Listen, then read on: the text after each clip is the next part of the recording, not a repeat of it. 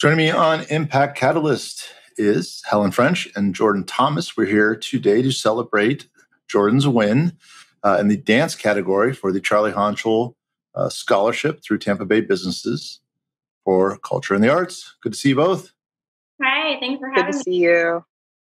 Well, as we look at and celebrate Jordan, let's talk a little bit, Helen, about you've been doing this now for a while. Tell us about your process, how you look at the submissions, and why you ultimately that process led you to Jordan.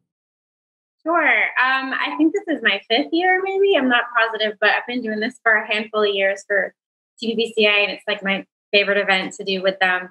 My process, I really like to see how well I can get to know the dancer through their writing, through samples of their work, and just through the recommendations that are sent in on their behalf. And it creates this really beautiful picture of the best you can without actually meeting someone, of someone's aspirations, maybe some struggles they've had, some challenges they face and overcome. And it's really, I think, it's a great experience. And Jordan really stuck out, not just because she submitted a piece of choreography and she spoke really eloquently about the work that she was making and why she was making it and what she was exploring. And I thought that showed some maturity for a young artist. And then she also sent in a sample of herself dancing. And I found it was beautiful watching her move. And she really connected with me virtually through the camera. And I thought, wow, if she can do that on the camera, I wonder what it's like in real life if I were to be sitting in the audience. And those two work samples just presented a really strong application, but showed a dynamic range. And I think Jordan, then I was reading through where she'd like to go next and what she was looking towards to doing. And she just seemed to have this heart of an artist beyond just dancing, but there's like something more intangible maybe in there that came through in everything I read about her. And then her recommendations were glowing and very realistic, grounded in some this is a mature young woman who's working, who has an extracurricular. She's involved in her community, but she's still making herself into a young artist. So when you combine all that together, Jordan just kind of blew me away. So I'm delighted that she won this year. That doesn't sound so bad, does it, Jordan? No, thank you so much, Miss Helen. You're welcome. My pleasure. And so let's riff on there's a nice observation, heart of an artist. Do you feel like you have the heart of an artist, and why so? I do feel like I have the heart of an artist because dance has always been my passion since a very young age. It's always helped me through struggles, challenges. I knew dance was something that I could always turn to. So I believe I have the heart of an artist because I feel like it takes the true love for art form to really have the passion to pursue it and, love what you do. That's great. Can you walk us through your process a little bit as you're creating and imagining, things that the choreography and moves and expression? Can you kind of talk through how that operates for you? Well, for choreographing pieces, this is actually my very first year choreographing. I started because I would take a choreography class in school, but I found out I really loved it. My process for that, I start by doing research on topics that I find interesting, and I see what stands out to me. And then I also look around, going through my whole day, something that really stands out to me, something different.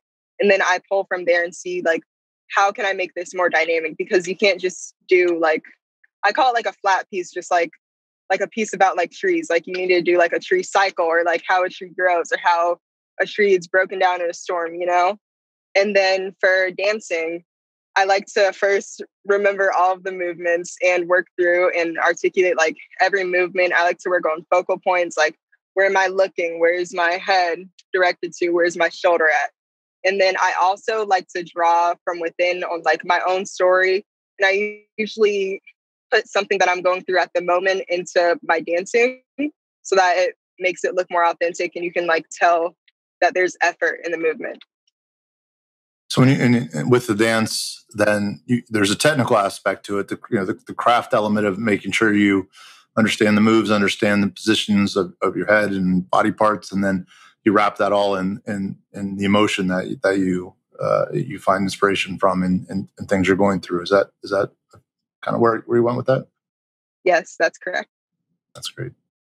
Let's talk a little bit about your future. So you've won the scholarship. What do the next couple of years hold for you? I was accepted into the dance program at USF, so I'll be starting in the summer.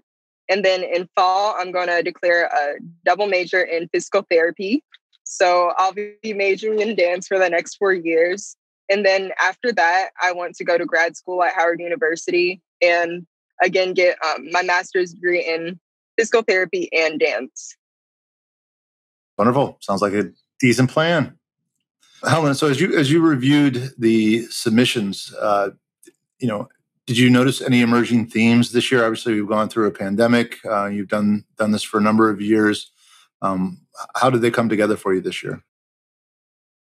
Something I noticed across the board from all the applicants, I guess one of the themes was just like there's a huge level of perseverance, but the depth of the applications and kind of the soul searching that I saw come out, it just seemed to have more nuance this year. And I don't know if that's the pandemic, but every applicant had like layers to themselves that either they were getting really adept at explaining themselves virtually since we've been virtual for so long now, or it really just was kind of forcing young artists to expand how they submitted applications.